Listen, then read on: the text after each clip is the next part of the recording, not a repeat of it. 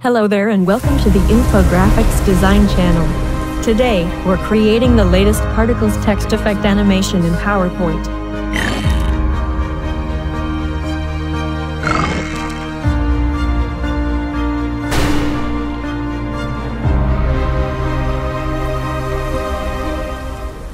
So, let's get started.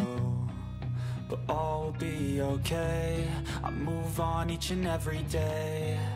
The past is where it stays. Way back The most important trick in this art piece is to change the slide background to black. for the better this time.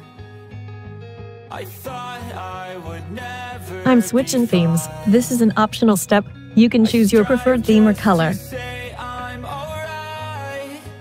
Let's add some text. First time in a long time, I'm I must say that this is an innovative way of using PowerPoint transitions as an animation. This channel is the first to do such a creative work. the same as they were a year ago. The font and colors are up to you, but I'm using different colors to make the particles look colorful. The past is where it stays. I first uploaded tutorial here. This is also my channel. So if you are returning from my other channel, I would appreciate if you follow me here as well.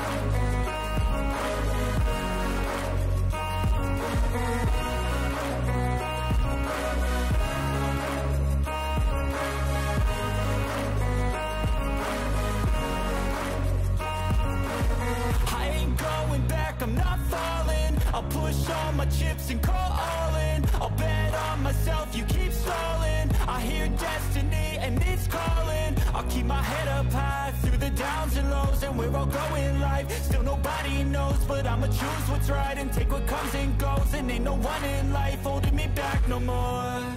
I've seen a lot of change, been through a lot of pain. Some things are not the same as they were a year ago. But all will be okay. I move on each and every day. The past is where it stays. Way back a year ago.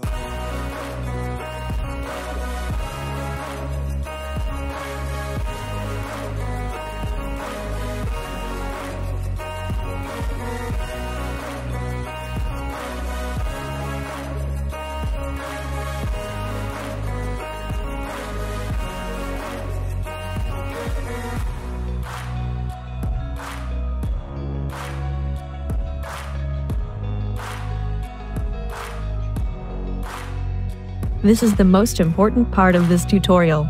Navigate to the Transitions tab and select Vertex Transition from the drop-down menu. Way back a year ago. Now we have a particle effect animation in Microsoft PowerPoint. Thank you for your time. If you enjoyed the video, please give us a thumbs up, subscribe, and turn on the notification bell so you don't miss out the future tutorials.